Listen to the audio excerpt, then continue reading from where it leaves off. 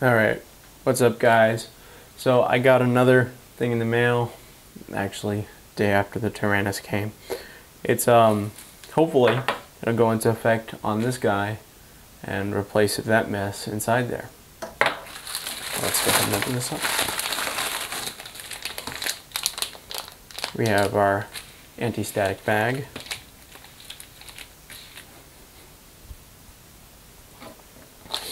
So if you can see what that says, it's the DYS F4 Pro flight controller. So let's go ahead and open this.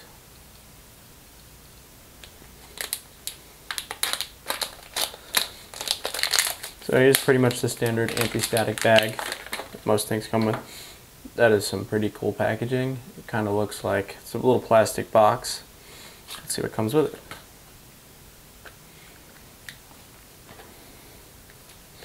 So we get a battery lead here, pigtail thing. Comes with a buzzer. I've never used a buzzer before. I'll probably add one. I have a lot of mounting hardware, and you have 8 of these little things, which are for soft mounting inside the flight controller, which my current one, I don't know if you can see that, is still hard mounted. So, see what happens. Alright, so let me zoom in here.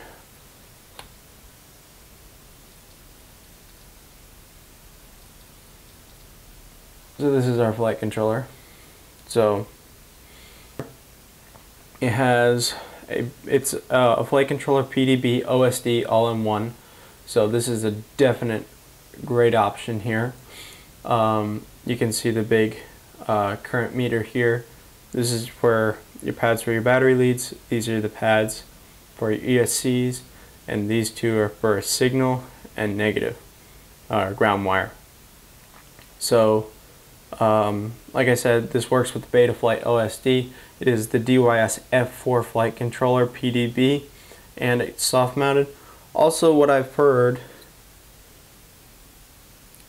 is that it's covered in conformal coating. I'm not sure about that.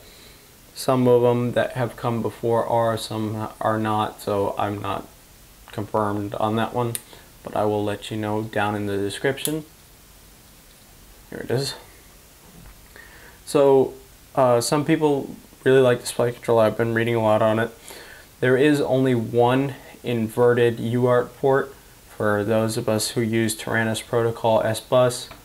So it is, I'll flash up the wiring diagram, but I think it's this pin here.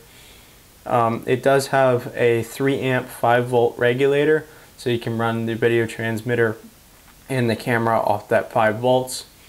Other than that, it's pretty much all-in-one solution to the flight controller. It's going to go ahead and replace my stack in here. So it's only one board on the bottom and then the receiver. So I'm looking forward to how that fits in. I will have a wiring up receiver video on how to wire the Tyrannus XSR up to this, and you should look forward to that shortly. And if you have any questions about this flight controller, I think from what I've heard, a lot of people really like this, so that's why I picked it up. And I'm replacing my SP Racing F3 in there. I think it's an SP Racing clone, honestly. So this is about 40 bucks on Amazon. That's where I picked it up. I think it's like 35 on Banggood, but I wanted, you know, prime shipping. So other than that, that's about it for now. I will report back when I know more. Thanks for watching.